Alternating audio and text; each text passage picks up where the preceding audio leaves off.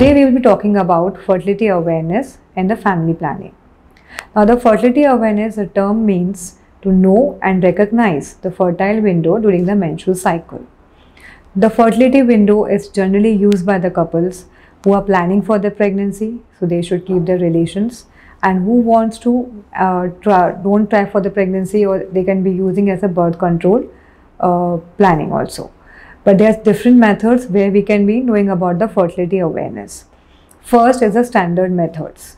Now this has been used by those women who have the regular period cycle of 26 days to 32 days, where their fertile window is from 8th day to 18th day of their cycle. So whenever a woman gets a period from the first day of her menses, she should count till the 8th day, and the couple can keep the relations alternate day. The second method is the cervical mucus method, which is used to feel and to see the cervical mucus. Now the cervical mucus is noticeably seen, it increases, and it also is thin and slippery before the ovulation. After the ovulation, the mucus becomes noticeably less, and is not so noticeable, it becomes thick also. The third method is the basal body temperature method.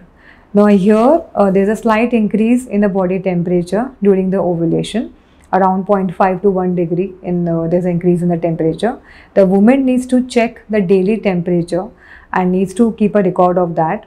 And whenever there is a slight increase in the temperature, the 2 to 3 days prior to that is a fertile window.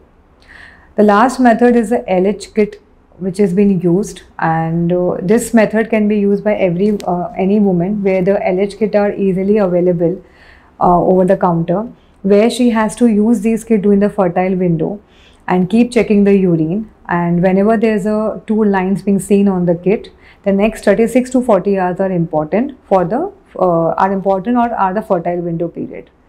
So these are the different methods for the fertility awareness and the family planning. Thank you.